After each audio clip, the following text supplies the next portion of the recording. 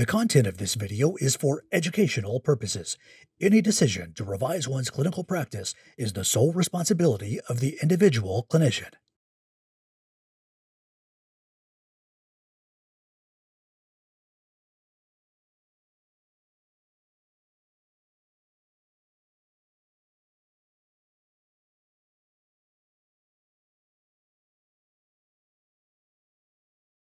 Our grand rounds presentation on perioperative ketamine. And we're going to be spending the next hour or so, just under that, trying to answer the question once and for all. Is ketamine helpful, harmful, or just a whole bunch of hogwash? And our investigation will begin with a short journey through the drug's colorful history and one-of-a-kind pharmacology.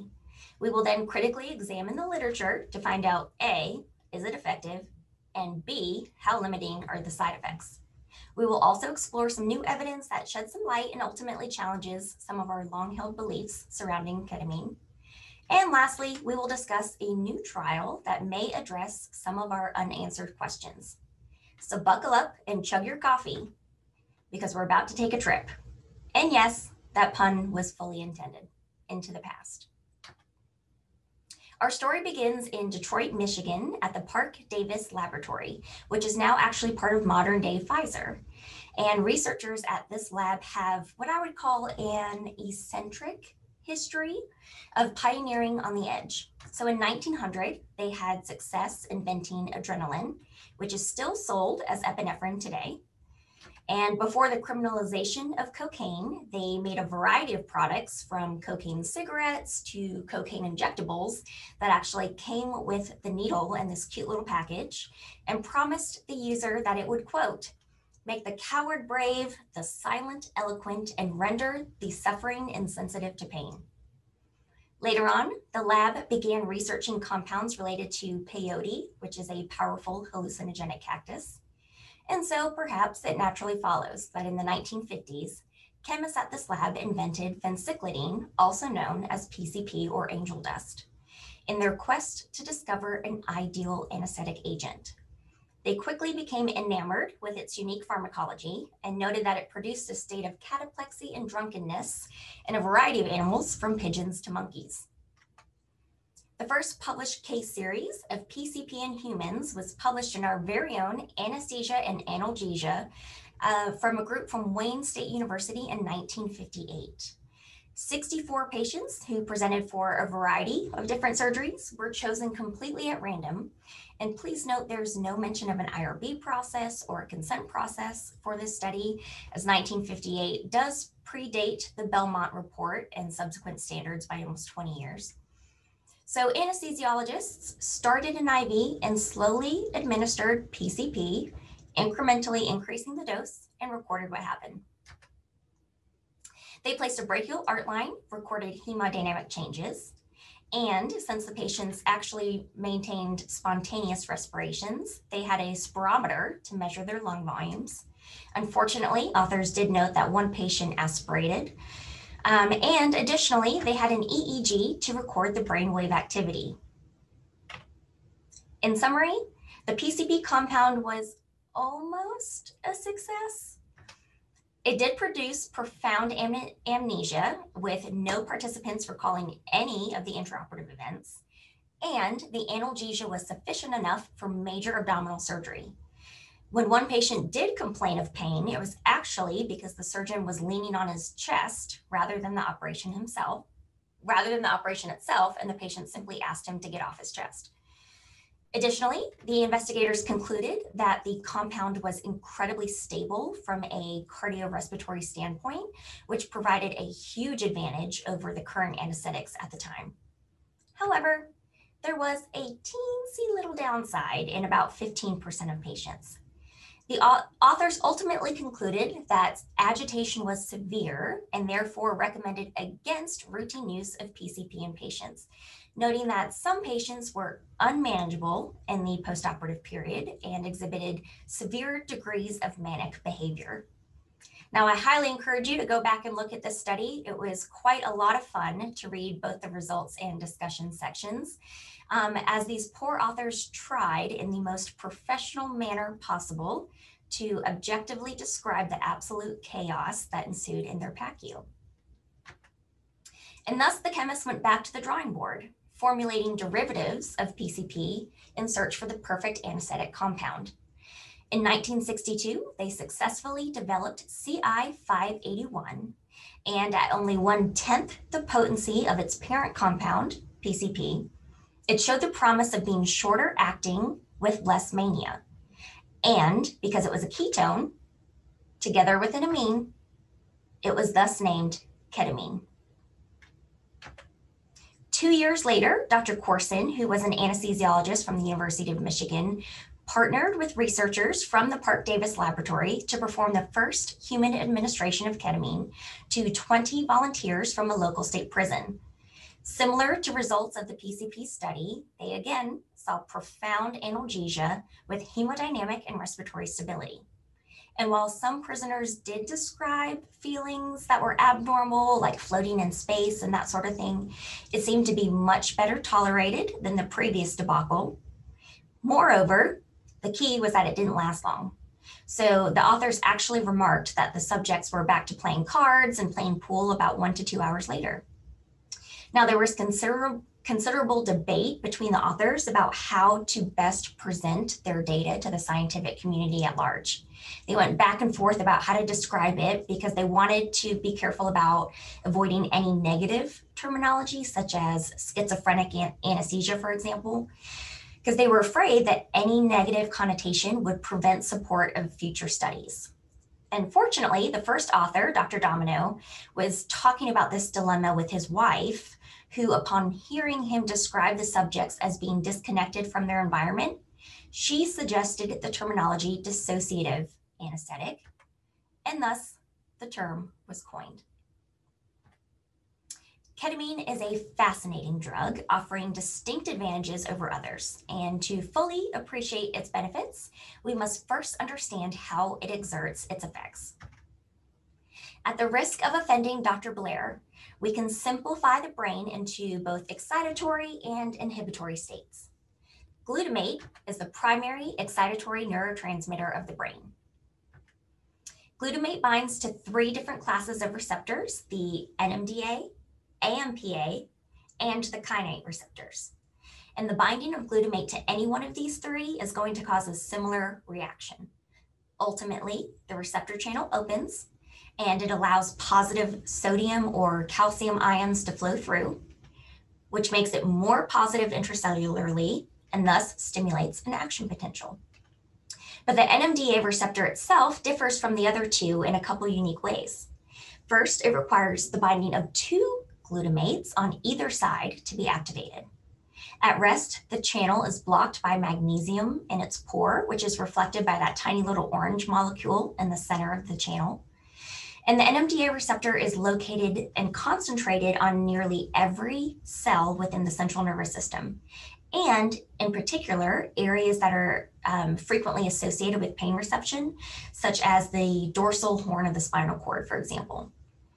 And it's this NMDA receptor, where ketamine binds, ultimately blocking the excitatory response and thus no action potential.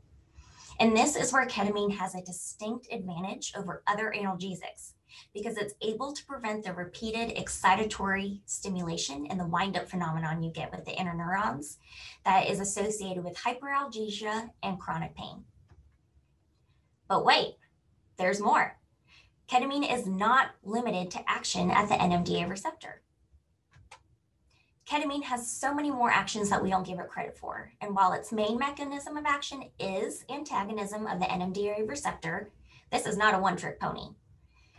Ketamine also has direct activity at the mu, kappa, and delta opioid receptors. Interestingly, naloxone does not reverse the analgesic efficacy of ketamine, and that suggests that the activation of the opioid receptor is not solely responsible for its analgesic properties.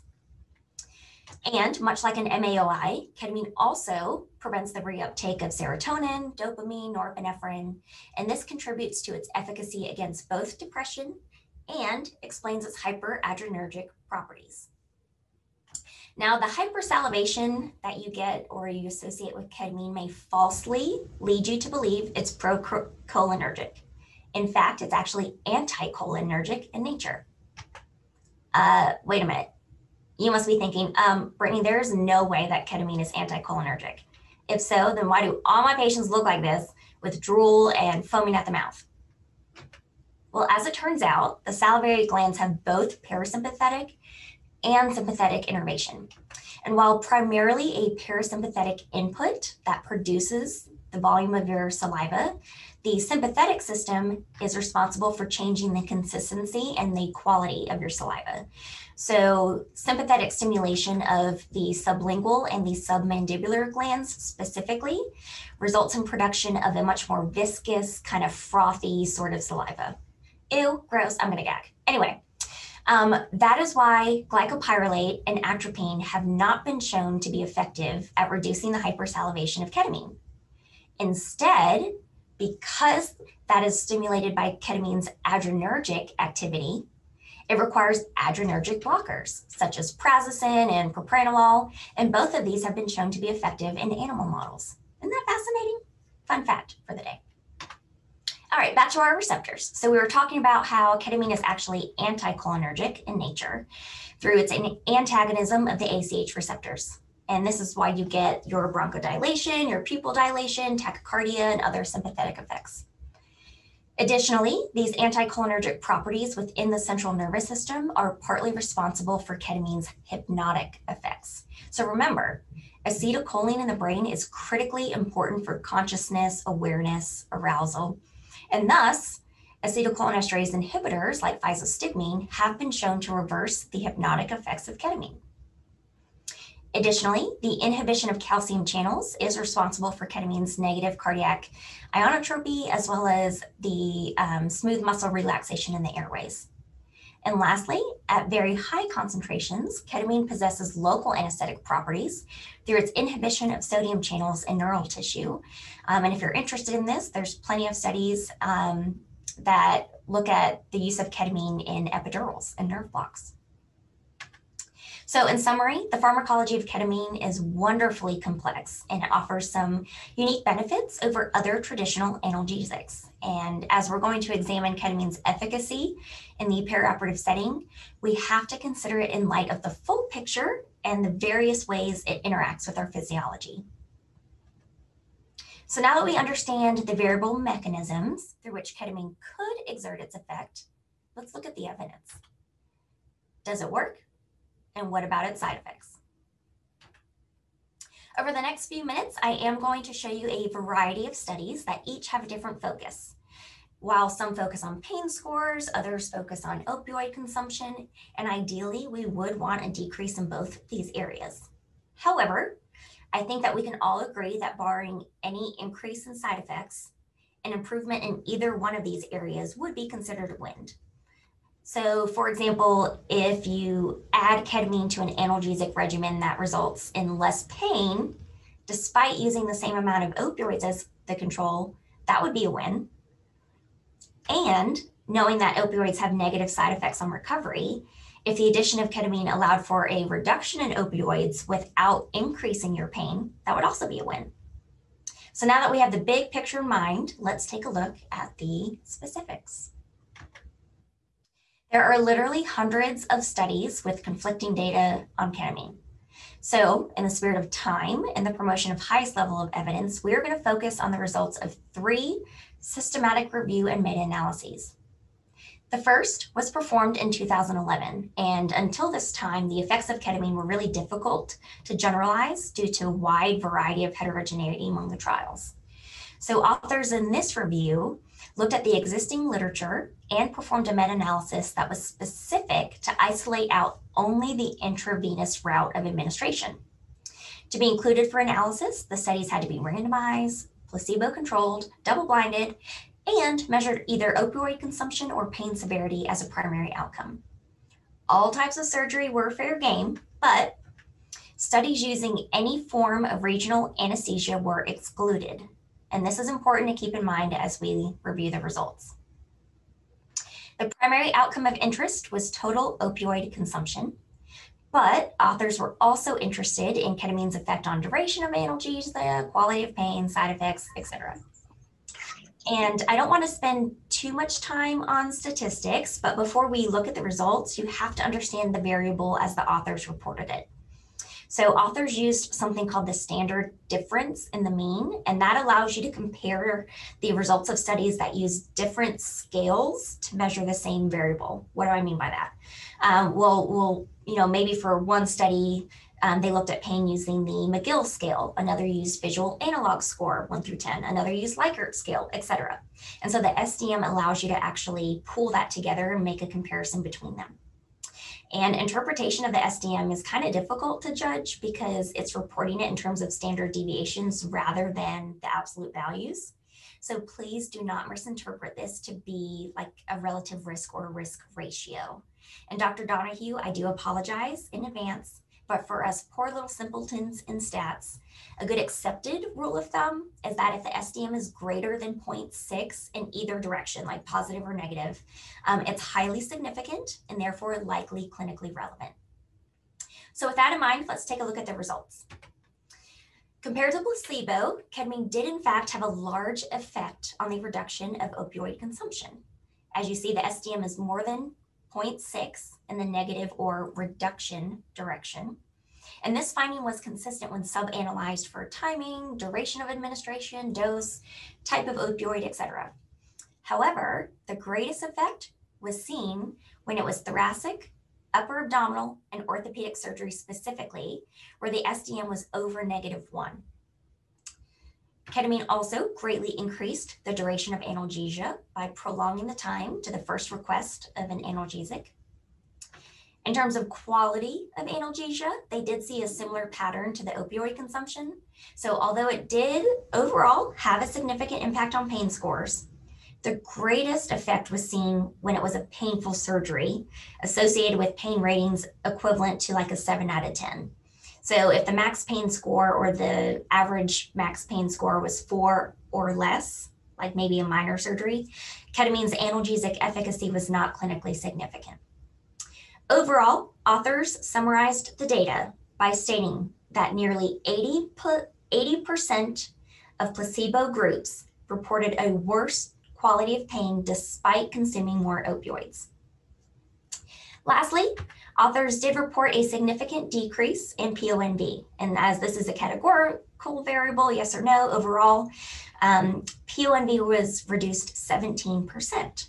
However, if you separate out only the positive studies where ketamine did reduce opioid consumption, this difference was magnified to a reduction of 35%. And this suggests that the mechanism of reduced nausea is in part related to a reduction of overall opioid consumption. So to summarize, ketamine is effective for improving the quality of analgesia and reducing opioid requirements, and thus has a secondary benefit of preventing PONV. But ketamine's effects are likely only beneficial for more painful procedures, such as thoracic, abdominal, and ortho. All right, a few years later, a group from the University of Pittsburgh published a review article to summarize the literature and perform an updated meta-analysis. But this time, studies with regional anesthesia were not excluded. And although they were able to include more studies, the average number of participants per treatment arm was still very low, around 50 or so. And despite this barrier, authors hoped to be able to perform a sub-analysis to look at the difference in outcomes between giving a single bolus of ketamine versus, giving an infusion followed by a bolus, or a bolus followed by infusion, or just starting an infusion postoperatively. So in total, they identified 39 randomized controlled trials and 5 meta-analyses. However, the meta-analyses included varying routes of administration like sub-Q and IM, and so the authors had to pull out individually an additional 23 relevant RCTs looking at intravenous use. So let's start by looking at their review of the 23 studies from the meta-analyses. Overall, there was a consistent theme of reducing median opioid consumption by around 30 to 50%. And from a quality perspective, pain scores were also reduced, but with a wide range of degrees. In terms of grouping data from the RCTs, there was a reduction in opioid consumption by an average of 40%, which corroborates the findings of the meta-analyses above. And while there was a trend between increasing doses of ketamine and the magnitude of opioid reduction, a clear dose-related effect could not be drawn. Authors suggest that pain scores were more difficult to interpret because the majority of these studies were not powered for pain score analysis, and the pain scores in these studies tended to be low to begin with, a median pain score of only 4. Well, why might that be? Well, because the pain regimens in these studies mostly included PCAs. And if you gave me a PCA while in pain, I'd probably hit the button to get myself down to 4 too.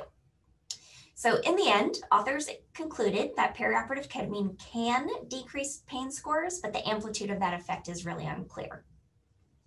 Now, regarding boluses versus infusion, subgroup analysis showed that while both can be effective to reduce opioid consumption and pain scores, only continuous infusions that were given postoperatively or continued postoperatively provided a long-term effect on residual pain.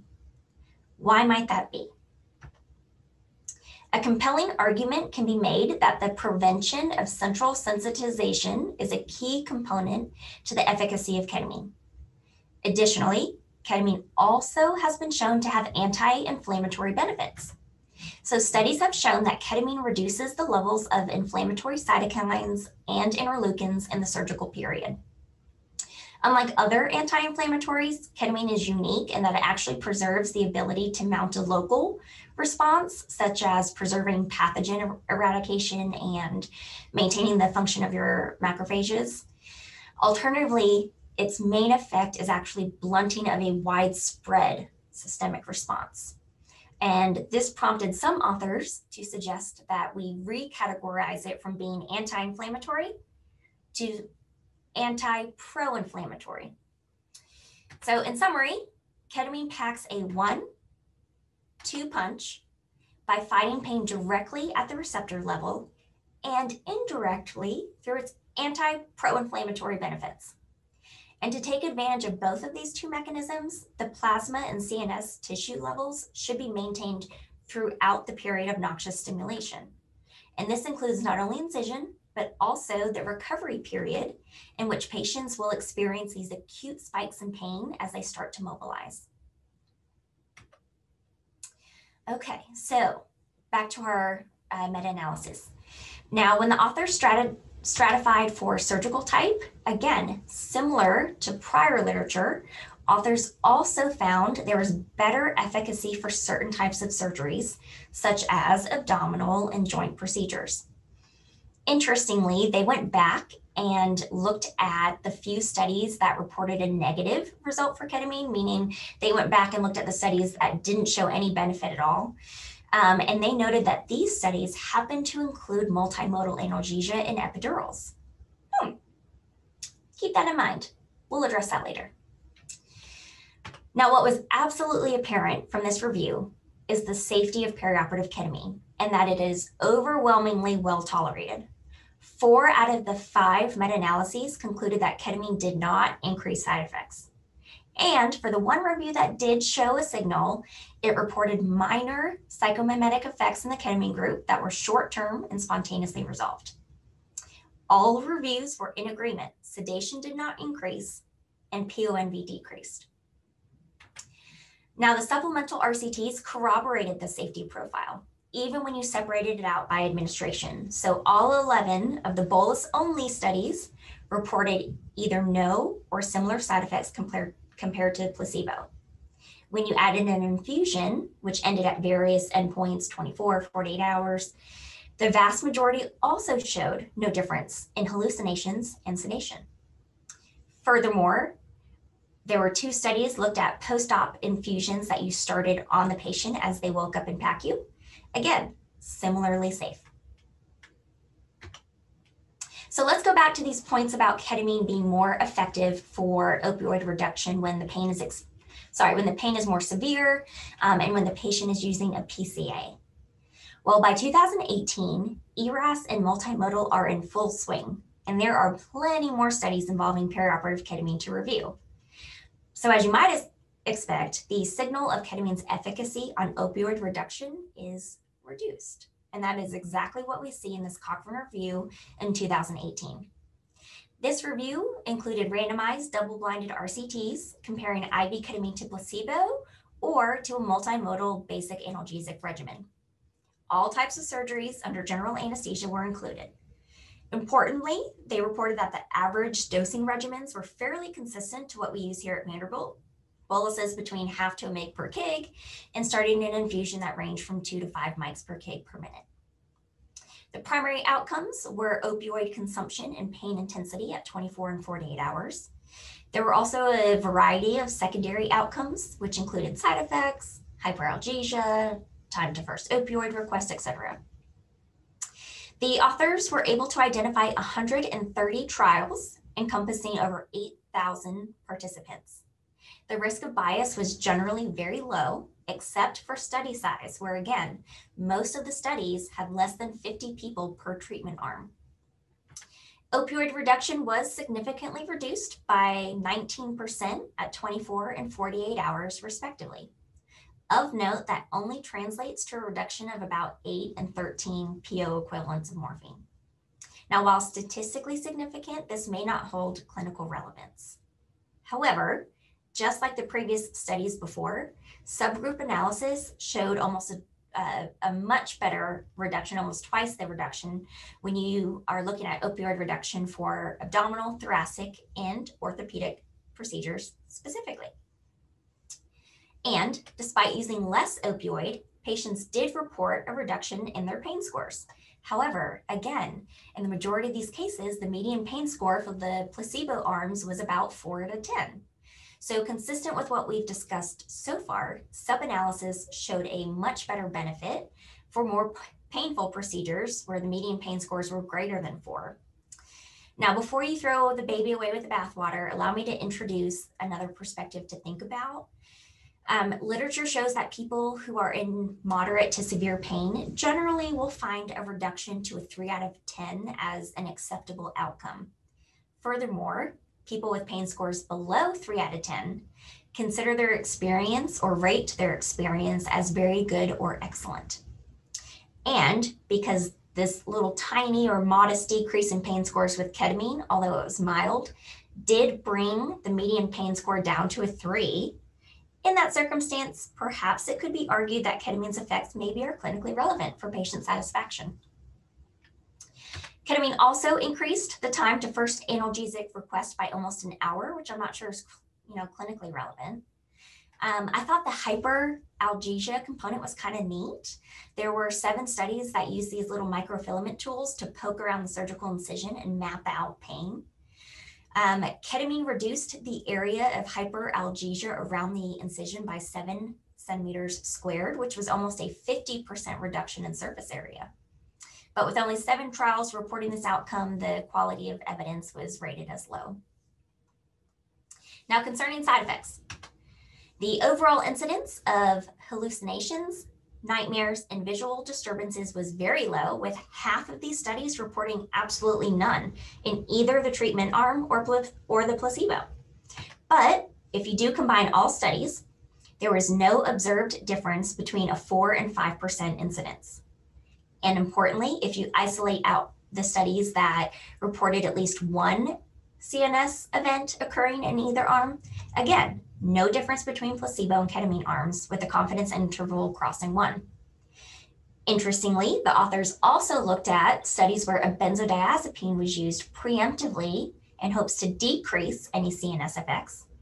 And at a 5.2 versus 5.6 incidence, again, no significant difference. So what can you take away from this? I don't know, maybe about 1 in 20 of your patients are going to be a little crazy after surgery, no matter what you do. I don't know. In terms of nausea, this Cochrane review also confirmed earlier studies that showed a reduction in PONV with a calculated number needed to treat of 24. And to give you a comparison, the number needed to treat for Zofran is 7. So taken all together, what does this mean for us? Well, we can definitively say, yes, ketamine will decrease opioid consumption after surgery. However, it's probably only really effective for painful surgeries where people are actually utilizing opioids.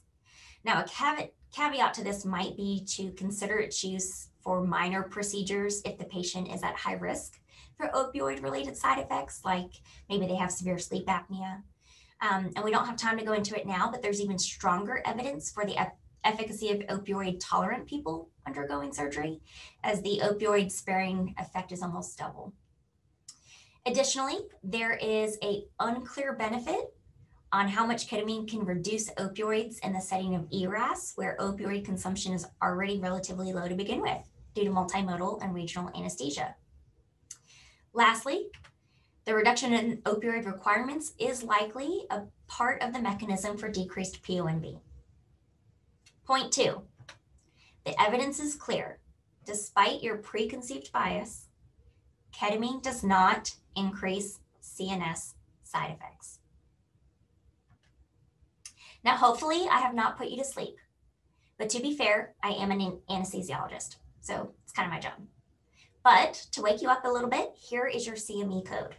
For those listening, it is 40093.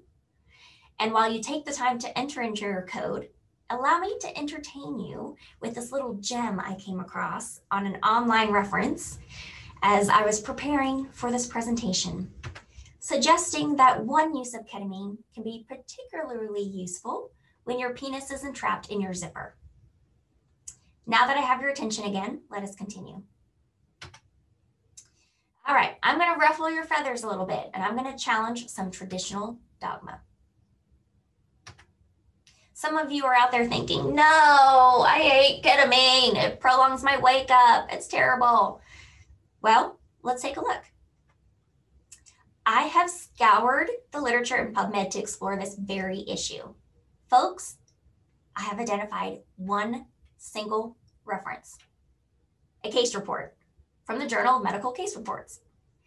And it wasn't about ketamine specifically prolonging the emergence, but the authors postulated that maybe an interaction between gabapentin and ketamine provided the prolonged recovery, but they also failed to provide a mechanism for that in their discussion.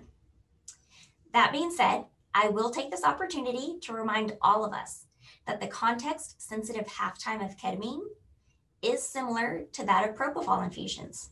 And so you must consider that and account for that when planning your emergence. So does it prolong emergence? I don't know. But since there's nothing out there, this could be your opportunity to publish on it. Okay, fine. What about delirium, especially in the elderly population? To that, I'd say go back and review our slides, looking at the summary data for CNS effects of ketamine. But alas, let's look at delirium specifically. Pain, its treatment with opioids, inflammation, and neuronal damage are all contributors to delirium. Mechanistically, ketamine prevents each one of these. We know it treats pain. We know it reduces opioid consumption. We talked about it being anti-inflammatory. And it does have neural protective benefits at subanesthetic doses by preventing calcium-mediated cell death, and it promotes neuronal growth. So let's look at the evidence. In 2017, The Lancet published the IMPAKT Trial that randomized patients over 60 years of age to placebo, low-dose ketamine, or high-dose ketamine at the induction of general anesthesia. Patients were evaluated twice daily with a CAM ICU screening on post-op day 1 through 3. And there was no incidence or no difference in the incidence of delirium in any group. A recent systematic review and meta-analysis pooled data from 6 RCTs using IV ketamine perioperatively, where the primary outcome was delirium. Consistent with the results of literature over the past decade, the incidence of post-operative delirium did not differ between the groups. Additionally, there may even be a protective benefit of ketamine to lower your risk of neurocognitive disorders, which is formerly known as POCD, after surgery. Combined results of 3 RCTs showed a 65% reduction in the risk of developing cognitive decline. So in summary, the association between ketamine and delirium is likely false. Last but not least, We have all been warned to avoid ketamine for patients with PTSD or suicidal ideation. Well, in 2008, a surprising study came on the scene, and it challenged our aversion to ketamine in PTSD populations. Hypothesizing and knowing that ketamine had psychomimetic effects, researchers decided to explore that if patients received ketamine in a period surrounding their traumatic event, they might be at increased risk of developing PTSD. So they looked at soldiers from Operation Iraqi Freedom who received thermal burn injuries, which were severe enough to require treatment, and then later subsequently developed PTSD from the event. Researchers reviewed the anesthetic records and, to their absolute surprise, found that ketamine administration was associated with a much lower rate of developing PTSD. And even more impressive was that the PTSD rate was lower despite soldiers receiving ketamine having larger and more severe burns. Well, as this new concept sort of gained traction, a group from Mount Sinai performed the first prospective RCT on volunteers with severe PTSD. They performed a randomized double-blinded crossover study to test a single dose of ketamine versus an active control midazolam. And patients received their first injection, either Versed or ketamine, and they were evaluated at the 2-week mark for the severity of their symptoms. So at the 2-week mark, if their symptoms were still severe, they went ahead and gave the alternative injection that they did not receive the first time. Please note that six patients did so well that they didn't qualify for additional treatment. Of note, they all received ketamine. In the end, researchers found that ketamine was associated with a more significant reduction in PTSD symptom severity compared to an active control midazolam. This reduction was evident in both the first period and in the crossover analysis. And as an aside, patients who also have depression saw a benefit in this area. So stay tuned. This could be a future treatment for PTSD. And we have reviewed a variety of evidence today, but still, more is needed to be applicable to our patients and our daily practice here at Vanderbilt. So here we are going to answer the question once and for all. Is ketamine helpful? Is it harmful? Or is it just a whole bunch of hogwash? Now, when the concept of ERAS was formulated over a decade ago, the idea was to just throw the kitchen sink at the patients, attack pain from a variety of pain receptors, all of them. And we know that ERAS is effective, but what we don't know is the impact of each individual component to the overall picture. And here's the key that I do not want you to miss. We are doing something radically different that has never been investigated before. Sure, the impact on opioids is going to be of interest, but in an era where opioid utilization is already strategically minimized, we are going to focus on functional recovery. And one of the most comprehensive ways to quantify recovery is length of stay, as it reflects achievements of the important milestones, such as adequate pain control, function of your bowels, ambulation, etc. And our sample size calculation of 85% power to detect a 10% difference in length of stay, which is equivalent to about half a day, which monetarily means a lot for the hospital. We plan to enroll almost 1,200 patients. Keep in mind, folks, the average treatment arm of every past ketamine study in the past has been 50 patients. So Vanderbilt will be performing the largest RCT of perioperative ketamine use to date. This study has been a long time in the making. For the past 2 years, we have been partnering with the Learning Healthcare System to plan a large-scale, pragmatic RCT to investigate the impact of perioperative ketamine on enhanced recovery, cleverly titled IMPAKT ERAS. This trial will involve patients undergoing abdominal surgeries on a preset VUMC pathway.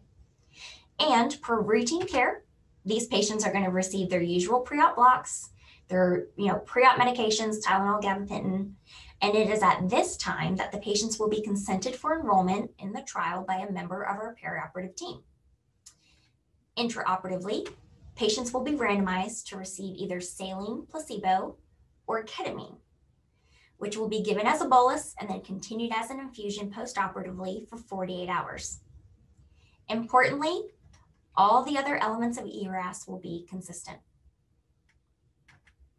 With your help, we can conduct this trial and get the answers we are seeking. And we hope that for the sake of science, that you will adopt to a couple necessary workflow items. If your patient is on a colorectal, surgonc, or ventral hernia pathway and has consented for enrollment, you will pick up the study drug from the Pyxis and PACU rather than the OR pharmacy. And it's this fridge and PACU where the contents will be changed on a randomized cluster basis, and you're going to be blinded to whether it's ketamine or a saline control. So practically, what does this look like? You will be alerted to the status of your patient's enrollment as you approach them in pre-op holding. A large yellow sticker or label on their IV fluid will alert you that this patient has consented to participate in our ketamine trial. An alternative color, yet to be determined depending on what we find, is going to signal that the patient has elected to do routine care and has not enrolled in the study. So what does this mean for you? Well, actually, before we talk about that, yellow, you can remember that they have enrolled in the ketamine trial because the sticker of ketamine is yellow, so pretty easy. So what does this mean practically? Well, if they've enrolled in the trial, that means that you must get your ketamine from the Pyxis. The refrigerator looks something like the picture to the left. Alternatively, if the patient has elected routine care, meaning that they don't want to receive a saline, placebo versus ketamine, they actually want the ketamine, then you have to go to your usual OR pharmacy. Intraoperatively, study patients will not have a ketamine stick to bolus from, as the study drug is contained with its entirety within the blinded bag. So this means that instead of giving a bolus stick, you are going to give a bolus followed by an infusion on the Alaris pump.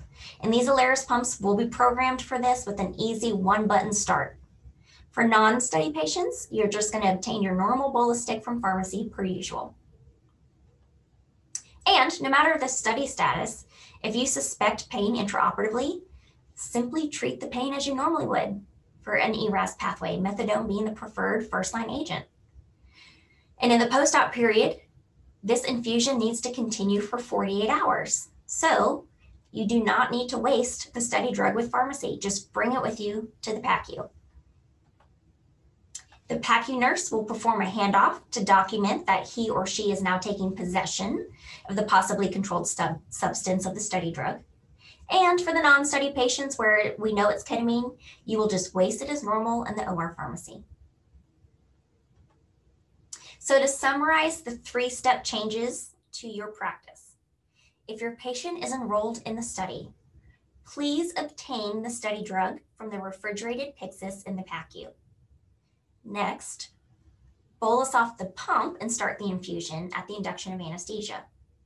Lastly, bring that study infusion with you to PACU instead of wasting it at pharmacy. If you have any questions on the clinical operations, you can come to me, Brian Allen, or Matt McAvoy. If you have questions regarding the peri-op logistics, Crystal Parrish is our NP lead for the study. This trial is IRB approved and ready to go on a go live date of April 1st this year, just a few couple months away. One of the greatest joys of working in this trial is the opportunity to collaborate with the learning healthcare system, who helps bridge that gap between research operations and clinical operations. And this trial would not be possible without their leadership and support, especially our mother hen, Mary Lindier, up in the left corner.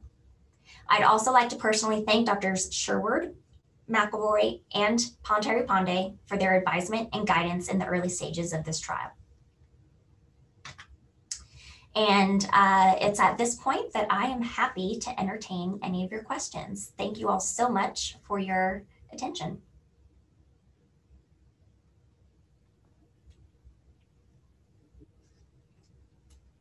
Brittany, that was absolutely excellent. Looking through the chat, I would encourage everyone to look at some of the notes that are there. Dr. Rice has commented on the number of board questions that were covered in this talk, as well as some comments from Dr. Pandhar Pandey on systematic reviews and the need for this study.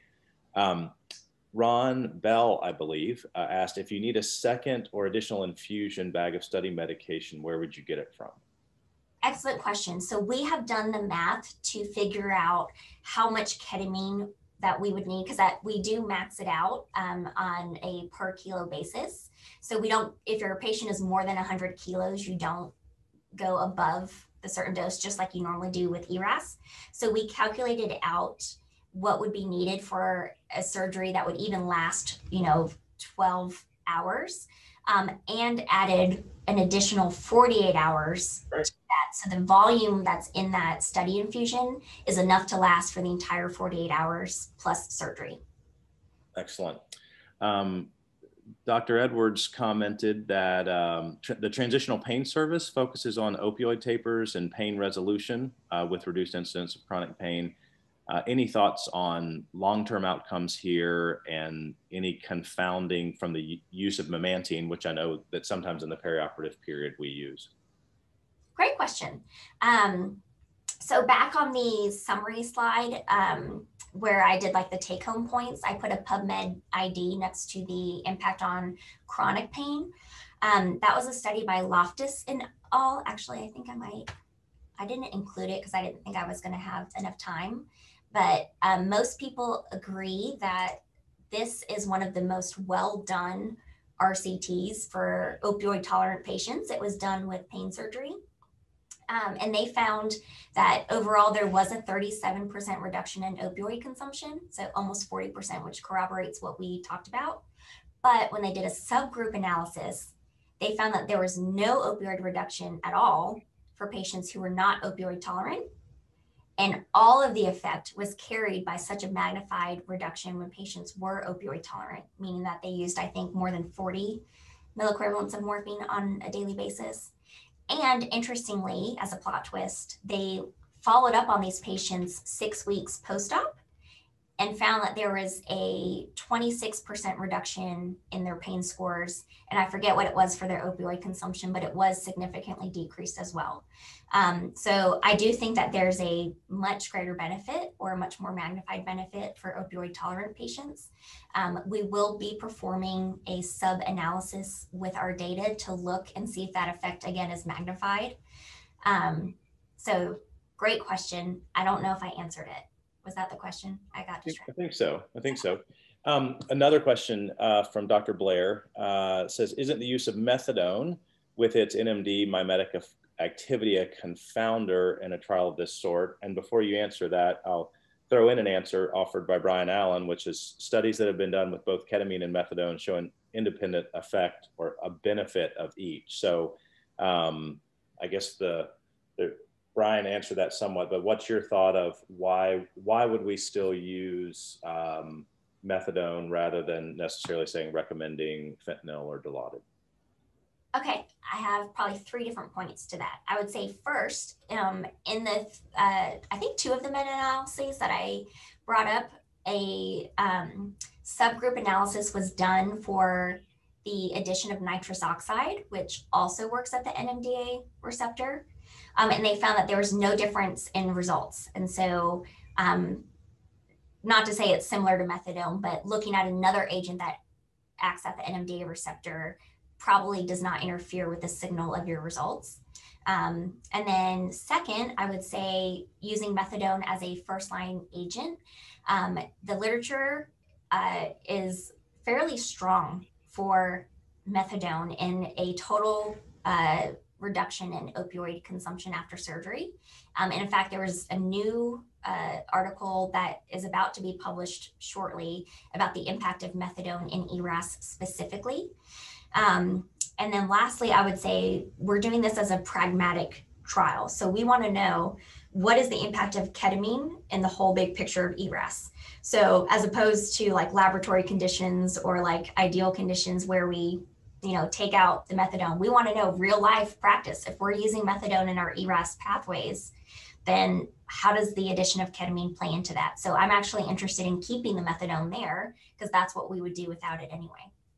Yeah, and I think that maybe to add on one little bit there is it will actually make it harder for you to show any benefit of the ketamine. With that being with methadone's benefit. So I think that's exciting that if we find that there is a benefit to ketamine, or we may find that in the mix of everything else there isn't. Dr. St. Jacques asked, said pretty convincing evidence for larger, more painful surgeries, but what about thoughts for more minor, typically outpatient procedures such as thyroid, cystos, IR procedures, et cetera? Great question. So based upon what we have reviewed, if it is a minor procedure where the pain score is expected to be less than 4, or the average pain score is around 4, ketamine may not give you any additional benefit for consuming less opioids. It will decrease your pain scores, but you will probably not get a statistically significant reduction in opioid utilization. That being said, I would say the caveats are for patients that are highly sensitive to the effects of opioids, like maybe someone has a really strong history of PONV and you're in the ambulatory setting and you want to avoid opioids altogether. Or, let's say they have sleep apnea and you're a little afraid of giving this patient some opioids and then sending them out the door, and concerned about respiratory depression, ketamine can be a great option for them. Or if they're opioid tolerant. Excellent. And then a question that I figured would come up, Dr. Wander says, what do you make of the Maheshwari study from 2020 on spine surgery? We put the link in there for anyone interested. They did a prospective RCT, randomizing patients undergoing major spine surgery to a combination of basically multimodals with ketamine, gabapentin, lidocaine, all that were stopped at the end of the surgery or in PACU versus opioids, and there was no impact on opioid consumption. So what are your thoughts about that trial? I would have to read that paper before I made comments. I would be interested because we define the win as either a reduction in opioids or a reduction in pain, right? If you're able to decrease pain without increasing your opioids, then that would be a positive signal and a win. Was there a secondary outcome looking at pain scores? I'm not familiar with that one. No, it's really interesting. There's been a lot of debate about it because it was methodologically well performed from an RCT perspective. It included a number of the multimodals we commonly use. 60 to 70% of the patients in both groups were chronic opioid users, and the dose that they used in major spine surgery for chronic opioid users, it was half of what had been shown in the past to be a benefit. In the past, 10 mics per kg per minute had shown to be a benefit, and they used 5. They were stopped in the PACU, which to your point earlier, it's the prolonged infusions that seem to have the benefit. The lidocaine dose that they used was lower than what we use, and the duration was shorter. So I think it definitely showed that multimodal use at lower doses and shorter durations aren't of benefit. And so I think the idea of the question still out there of what's the right dose and the right duration. And I definitely think it brings up the point that patients presenting for spine surgery who are chronic opioid users, that's a different subset. Even back to Paul's question about you have minor outpatient procedures, and then you've got abdominal, orthopedic, et cetera. And then when you have the chronic opioid patient presenting for spine surgery, that these things aren't one size fits all. And so I would say that it definitely showed that short infusions at lower doses that have been used previously aren't of benefit. And two, I think part of what is so important at looking at the impact of ketamine in ERAS specifically when you're using multimodal and you're attempting to decrease your amount of opioids anyway from the get-go, the signal of opioid reduction is going to be less. And so that's why we're more interested on functional recovery in this setting as opposed to the consumption of opioids too. And in case everyone's not following, Dr. Blair asked the question, is this study going to include spine patients? It is not. We are Right. with major abdominal surgery for now. And I think that's an important thing. Back to Pratik's comment about the heterogeneity in a lot of these systematic reviews is, while all abdominal surgery isn't the same, we tried to pick things that were closer to one another rather than including types of surgeries that we think may have very different sort of nociceptive effects. All right, well, we have 2 minutes left. If anybody wants to unmute and ask a question or fire something else away in the chat, that would be great. What I would say is, I know since we launched with Enhanced Recovery Pathways in 2014, there's been a lot of legitimate questions and concerns about, hey, even if this works, what part works, what doesn't? And I think the really unique thing here, and I believe we have Dr. Todd Rice on the call, who is in pulmonary critical care medicine here and also one of the leaders in learning healthcare system. What we've really done is try to work with them to set up a research platform. So, and he could maybe make a brief comment, but the idea is, if we figure out this answer, we could then take lidocaine and do this, or we could take gabapentin with all the recent news about it and do this. And so the idea is we can set something up where we can be a place, to Britany's point, of doing a trial that is, you know, nearly 15 times bigger than some of the largest trials that have been done. And so, we're grateful to have the learning healthcare system helping us work on a research platform. And Todd, I don't know if you have any comment there. I think the only comment is exactly what you said. Is our goal in collaborating with a number of groups like you all is to try and help set up the infrastructure that would then allow you to test multiple things in this same infrastructure. When you go to add something else, it's always a little bit of a tweak and a little bit different, but not very much. And, you know, like you said, that would then allow you to test gabapentin and lidocaine, and, you know, you can just name them. Excellent. Well, and last one, Ron says, is bariatric surgery included, because surgeons are asking to turn off the ketamine during the surgery? Nope, no bariatrics. We're sticking to colorectal, surgical oncology, and large ventral hernias, because we are looking at the study drug for 48 hours. So we're being selective about taking the patients that have a longer inpatient stay. Good question. Excellent. Well, it is 7:30. That was an action-packed hour. Britany, that was absolutely terrific. We will look forward to seeing everyone next week. And feel free to email Britany, Brian Allen, or myself if you have questions about her study. So thank you so much. Y'all have a great day. Thank you.